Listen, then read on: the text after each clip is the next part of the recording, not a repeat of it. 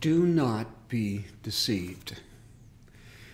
Words from Paul and Silvanus and Timothy to that congregation in Thessalonica for whom they've been praying and celebrating and bragging about. Do not be deceived, because you see, there are clear signs that deception has found a home among them. Deception is something that lives in the whispers, in the questions. It's something that often contains partial truth. It's as old as the Garden of Eve. Did God say you couldn't eat of any of the fruit? You won't really die. You'll know everything that God knows.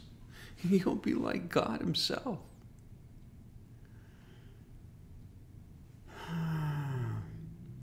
But part of Eve did die that day. There was a light in her that would never be lit again, or in Adam, because deception does that. Deception lives on in the questions that invite other questions that undermine truth. But it's that truth that is its only antidote.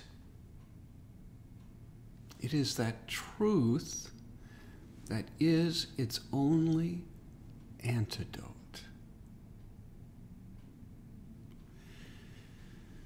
If deception comes whispering your direction today, start looking for truth.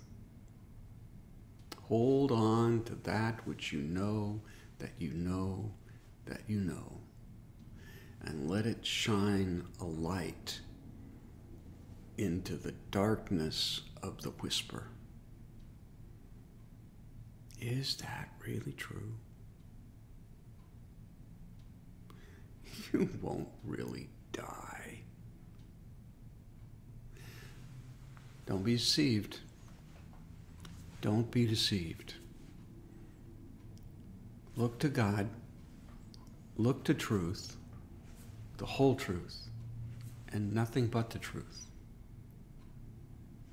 So help you God. This is Ben Moore from West Highlands United Methodist Church with a thought for your day, just another way of reaching out. Thank you.